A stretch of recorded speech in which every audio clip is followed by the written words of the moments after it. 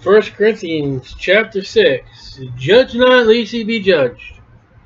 That's what we've been talking about the last 3 chapters. God is going to be the judge of us all. We shouldn't judge people, but things. You ready for this one? You know, only people would read their Bible, they would shut up more. They wouldn't come up to me so, judge not, lest ye be judged. No, you're just saying God's working on your heart.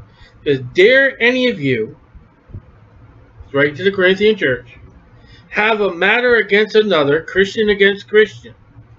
Go to law before the unjust, the lost people, and not before the saints.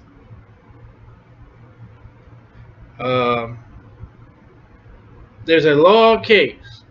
Somebody has done wrong to another person in the church.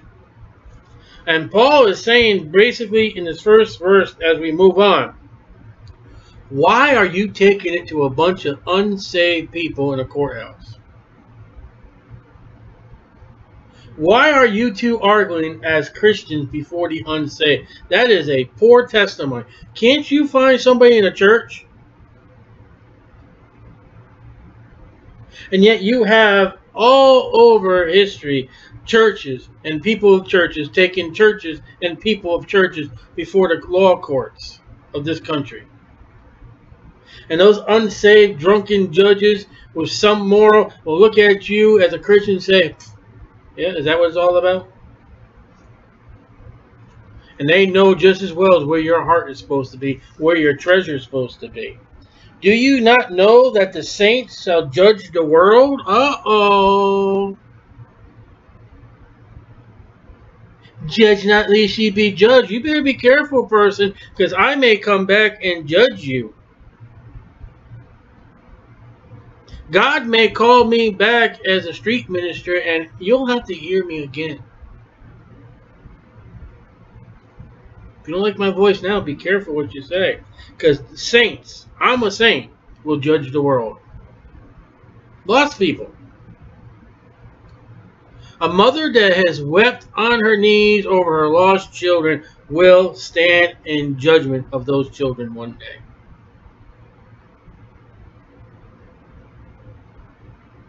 And if the world shall be judged by you, I thought it was a great white throne judgment with Jesus Christ.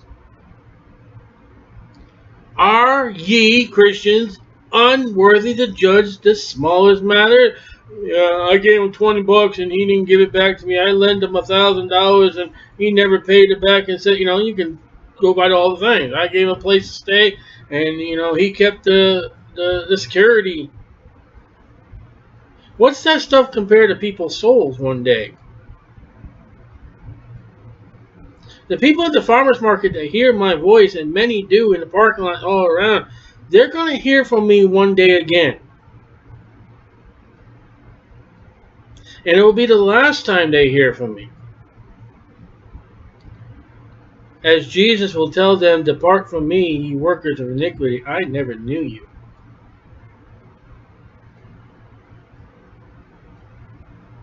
Know ye not that we shall judge angels? Now, what gives us the right to judge angels? Because our belief in God is all voluntarily by faith. We've never seen Jesus. We've never seen God. And those 1/3 of those angels that have seen God and have seen Jesus Christ, we stand higher than them and we will judge them. I mean, wouldn't you think that if you stood in the presence of God Almighty that you would never want to leave that presence? And yet at least 1/3 of them will leave. How much more things that pertain to this life? If then ye have judgment of things pertaining to this life, money, goods, set them to judge who are least esteemed in the church. Find that person who's not well known. He's an example to the church. He's faithful to the church, but he's not that really friendly, and he can't do a lot of things. He's just a simpleton. Pull him up as your judge. That's what Paul's saying. You didn't get your security deposit back? Pull that simpleton up. I'm not making fun of that simpleton. He may not know either two of these parties. Let's be the best. Let them put it out before this guy in the church who's a member of the church. And, hey, this, that. And why go before an unsaved judge and battle it out?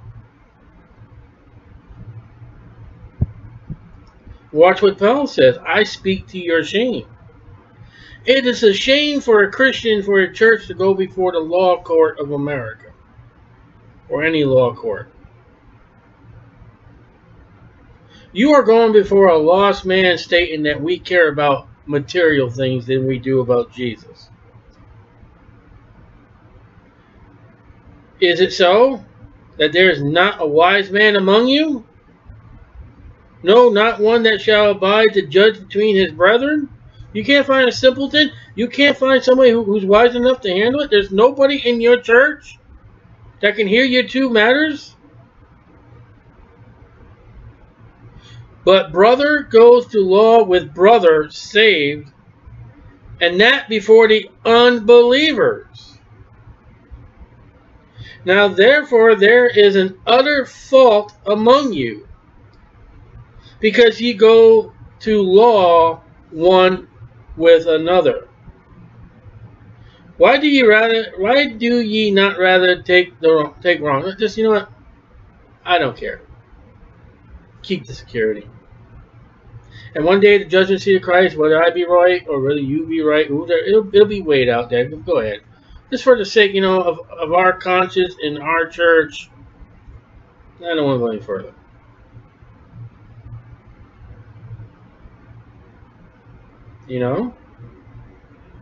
Why do you not rather suffer yourselves to be defrauded? Just let it go. Let Christ reign it out. Let the conscience work on the one that is guilty. One of them's got to be guilty. Nay, ye do wrong, defraud, and that your brethren. So there's judgment right there. Judge not, lest ye be judged. Paul's saying, listen, if you got two Christians that got any kind of sentence, argument, does he say, judge not, lest ye both, no, he says, have the court in the church. Go up to the pastor or a deacon and say, hey, is there anybody in this church who really doesn't know us too? We've got an issue at hand. We don't know who's guilty or who's innocent. If we may have that person who doesn't really know, if you could go ask him if he could sit and listen to us. And you know what? You're going to save a lot of money because of court costs, lawyer costs, and all that.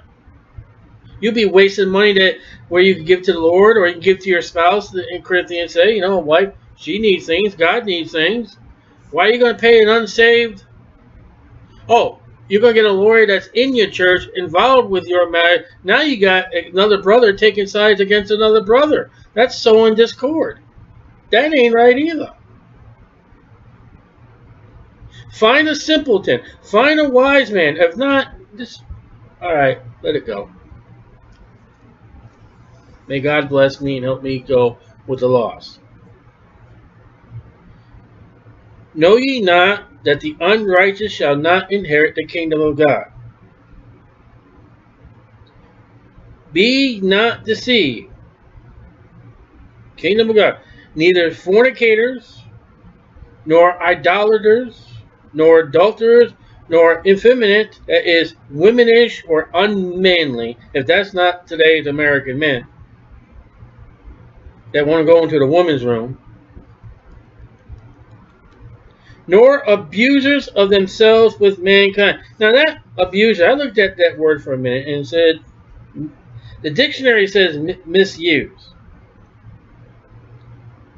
But when we talk about drugs and narcotics and all that, don't we call them drug abusers? There it is. Where you get the word abuser when it comes to drugs or alcohol, it's from the Bible.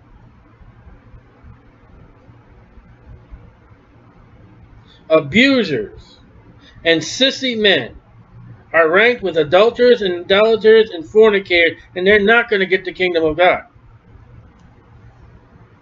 Nor thieves, nor covetous, nor drunkards, So we got drug abusers and we got drunkards in the same context. Nor revilers or extortioners shall inherit the kingdom of God. And such were some of you. You change. You're a new man. You're a new creature. That flesh is put down. Hopefully you put most of these sins away, if that's who you were. But ye are washed in the blood. But ye are sanctified, set apart. Ye are justified. You're made right in the name of the Lord Jesus and by the Spirit of our God. So those sins are not to be named of the Christians. Those sins will not get you no reign in the millennium. All things are lawful unto me. I can do anything I want. I got a free will. But all things are not expedient. All things are lawful for me, but I would not be brought under the power of any. I got rights. That's what that verse is saying. I got rights. I got rights. Yeah. But what about responsibility? Liberty. Without responsibility is chaos. Meats for the belly. Oh, there you go. What do you do with that one? And people say, we read about, you want a vegetarian diet. But what do you do? Two chapters later, I think we all eat vegetables. Meats for the belly. And bellies for meats. So God made food for the belly, and the belly was made to take food. But God shall destroy both it and them.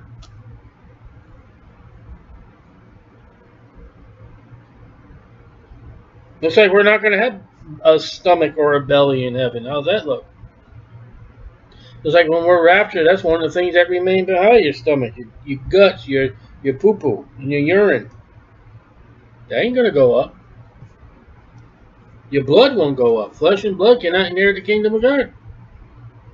Now the body is not for fornication. Not for yourself. It's not for pleasure. But for the Lord. And the Lord for the body. This body that has been purchased is God's body now. And we've all sinned. Remember he says, these sins and such were some of you. We have not acknowledged who our body belongs to. And we would. And should. If we did, we really wouldn't need medical insurance and medical care if we really gave God this body the honor that's due.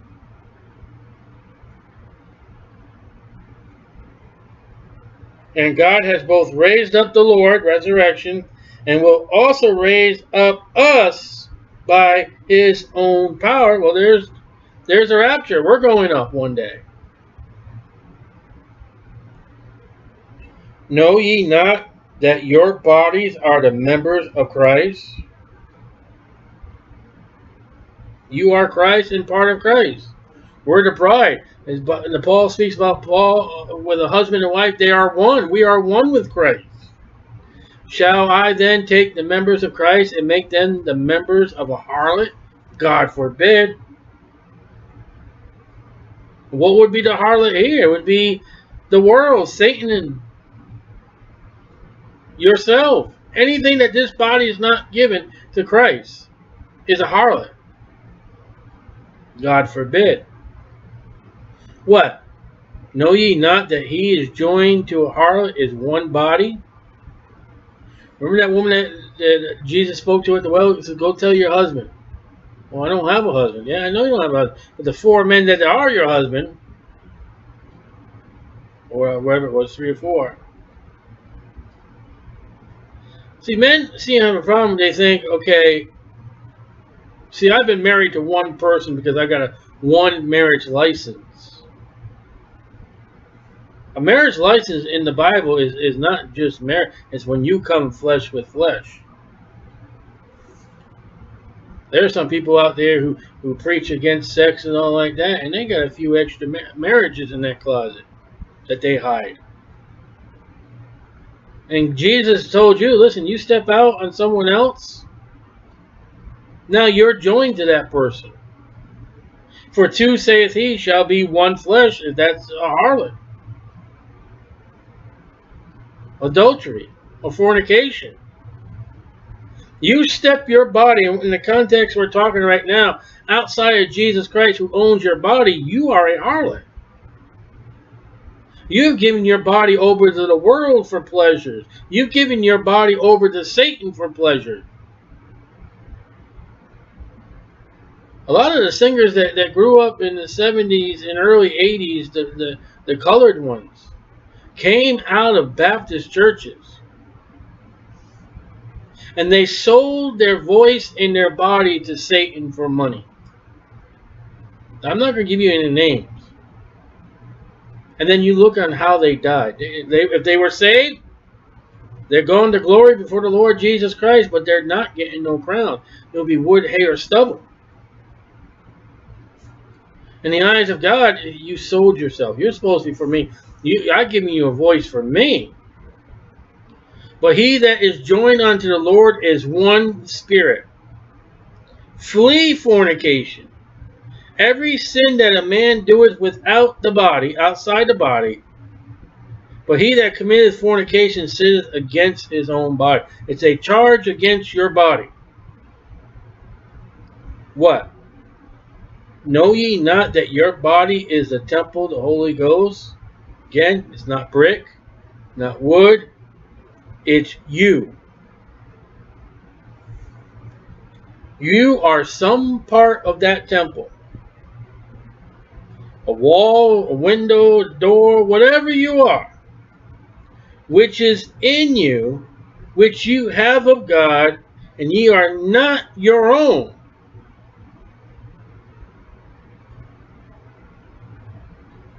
For ye are bought with a price, Acts 20:28.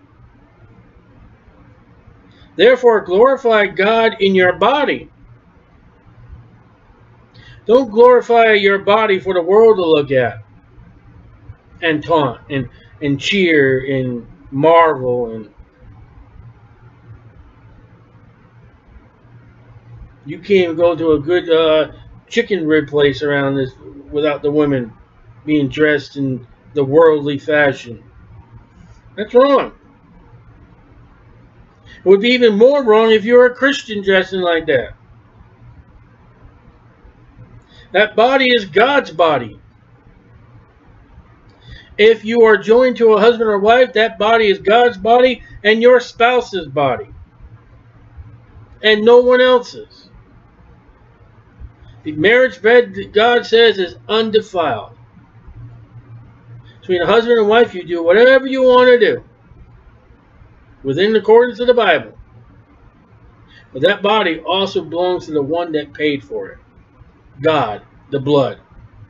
Don't give it over to Satan. Don't give it over to the world. You'll age real quick. And your spirit, which are God's. Alright, so wait a minute. My soul is saved by Jesus Christ. We know that. When a man believes on the Lord Jesus Christ, as I've had in 1987, my soul is absent from the body and present with the Lord. We know the salvation of the soul. Look what he said here. For ye are bought with a price, therefore glorify God in your body and in your spirit, which are God. So when I go to New Jerusalem one day, it ain't going to be Casper the Friendly Ghost. I don't know if you're going to recognize me. I don't know that. But when you see me, you're going to see my fingers. You're going to see my face. You're going to see my eyes. You're going to see my arms and my feet. And I'll have my toe back. When I see you in glory, I'm going to see your flesh, new body. Shouldn't say flesh. I will see your body. Along with that body will be your spirit and your soul. Sinless, perfection. We're not going to be ghosts in heaven. We're not going to fly around like sheets. And another place in the Bible says we're going to be like him. I've heard when it says be like him, I am only going to assume I am going to look like what Jesus Christ, but people don't know what he looks like today. And if I go by that verse, if I can stretch it further, I'm going to look Jewish, because Jesus Christ was Jewish. According to Revelation 1, I'm going to have white hair. That's what Jesus had, white hair. But that's dealing with all the Christians all these years. So there'll be no women. We'll be all men, like Christ, male. The first one that God made was a male. The woman was brought on to be a helpmeet for the man, for the population. So yeah, we'll be all males. And some people won't like that teaching either, but the cherubims, the angels are spoken of as males. God is spoken as males. And right here, though, it says, glorify God in your body. My body is female body. Yeah, in your body. Today, glorify your body right now. As if you give your body to God as glory. But when we are all changed, the moment of twinkle in an eye, and we shall be like him, we shall be as him. And as you look at like all the angels being males, one of the cherubim was spoken of as a man. Again, well, I don't know. Really don't. From what I see with that one, we could be females and males. But our body is going to be there with our soul and our spirit. And not just floating around. It's all God's. God paid for the whole package. Now, if we die before the rapture, this body here, this flesh is going to be put in a grave somehow, some way. And God's going to call it back. He's going to redeem it. It's his. And at the time he wants it, then he gets it. And he's going to change it. One thing he's going to do with the body, I know for sure. He's going to take this mortal body that dies and make it immortality. He's going to take this sinful body, he's going to make it sinless. And it's going to have no pain and no sorrow and no troubles, no anguish for all eternity. That's one thing. And it belongs to God for all eternity. You're never going to lose your soul. You say, well, what about later on in the future time and all that? Those 1/3 angels that fell, what about me? Could I? No, you can't, because you've been purchased by God. Those angels have never been purchased by God. They were created by God, but they were never purchased. And what God purchases, he keeps. He throws the receipt away. He signs, seals, and delivers you. So don't ever worry about somewhere off in eternity if we're ever going to have the thing with the devil and stuff like that, which we won't. You are God's. You belong to God, and he's going to keep you.